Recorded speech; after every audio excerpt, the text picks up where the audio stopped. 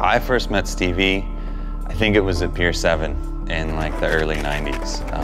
He would come out there, and I just knew him as this kid, little Stevie, and he wrote the profile, and you know, he was just like this rad kid, and I could tell the way he skated and just how he carried himself that he was going to be something and someone in skateboarding.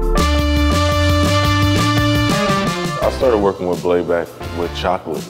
He actually helped raise me in the sense of like, he was really a part of the transition of Stevie coming straight from the hood to like trying to have him to be professional.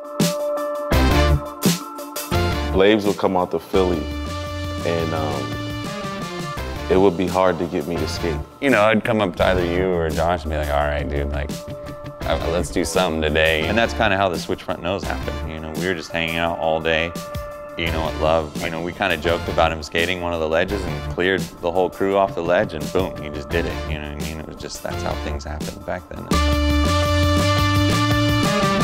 Truthfully, like, I didn't know why I had to shoot portraits. I just thought it was all about this photographer coming out to shoot skate photos. I mean, Stevie and I, we shot a lot of portraits. It was just because we were homies, and, you know, he lived with me for like a month in LA when he first moved out to Cali, and, you know, so he was just in my living room. So some of those photos were shot then, you know.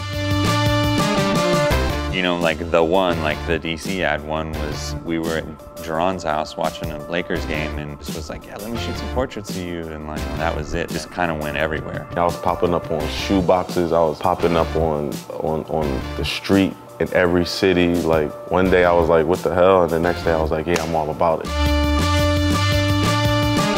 He hit me up not that long ago and just asked if I wanted to do something with asphalt, and you know, I was super into it, and you know, asked about using the switch heel flip.